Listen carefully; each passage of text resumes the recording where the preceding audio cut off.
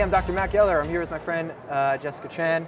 And man, fourth year optometry student at ICO now. I remember when we were hanging out, you were in your first year. What's the journey been like? Was it amazing, scary? Yeah, it's been great. So that was actually my first conference where I met you here. And then now this is my last conference as a student. We've come full circle.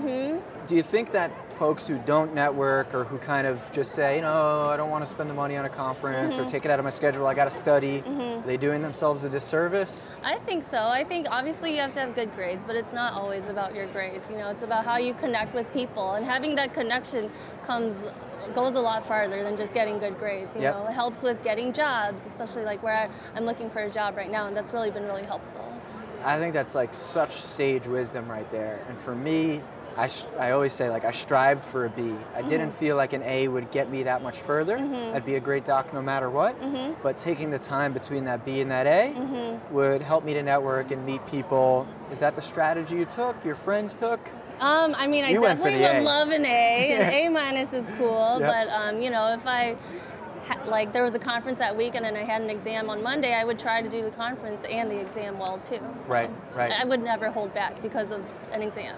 What else did you get involved with and in throughout optometry school? I know you were involved with optometrystudents.com and other projects. What were some of those? Yeah, so I edit for optometrystudents.com, so that was a great way to meet students from all the schools across the country. And then I also work off campus at a private practice. Oh, nice. And so I did that second year until now. And so that's been really good to build my skills and like learn more about practice management. Yeah. What are your roles at that practice when you're there? And how often are you there? So I work 2 days a week. I started as a technician, and now I started a vision therapy program there, so I'm also a vision therapist. Man, look, good for you. Yeah, thanks. Do you think it's hard to juggle clinical, learning, all these things? You just have to be I mean, you're a go-getter, right? But would you recommend that other students start, either even just mentoring or shadowing? Yeah, do as much as you can, even if it's just 1 day a week or on Saturdays. It's also a good break from school and a good way to apply what you've learned in the classroom. Right. A little bit more real-world setting. Do you think that that's going to help job prospects at the end, that kind of like, meeting docs in your community? Yeah, I think so. So they're not ready to hire me right now. They have enough doctors and not enough lanes, but they each have recommended me to other doctors, and I've interviewed with people that they know, and word of mouth. So I remember when I was ready to get my first position, I was in New York and I wanted to move to San Diego, where I'm at now. And the method that I chose was I sent out an email to like 50 different people, kind of a standard email, made it personal, and it was the people that I met over the time, and one converted out of 50. 49 failures, one converted, one actually made it. And so I think there's a volume game to the networking side of things, I kind of followed in your footsteps. I think you wrote an article about that, and so when time came, when people were deciding on residencies or jobs, I kind of went through my list too and was like, who can I hit up and just say, hey, like, I'm looking for a job. If you know of anyone, like, let me know. I'm in this area. So how did you craft your value? I mean, you get to the end of school and kind of you're going to be in interviews, you're going to be forming your career.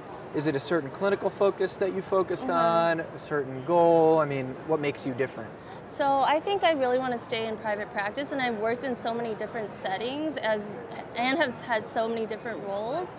So that's kind of where I set myself apart, is doing all the extracurricular things in school. I know how to juggle all those things. Yeah, I think that's a talent that must be had, and we don't hear it from our teachers, our professors, because ultimately their job's to make sure. Focus on the grades. Yeah, get good grades. Part. Exactly. But I think, like life advice is to plug yourself into things outside. So clearly you've done that. Totally. What were some of the biggest challenges you experienced throughout school? Well, juggling all of that can be hard when you have boards coming up.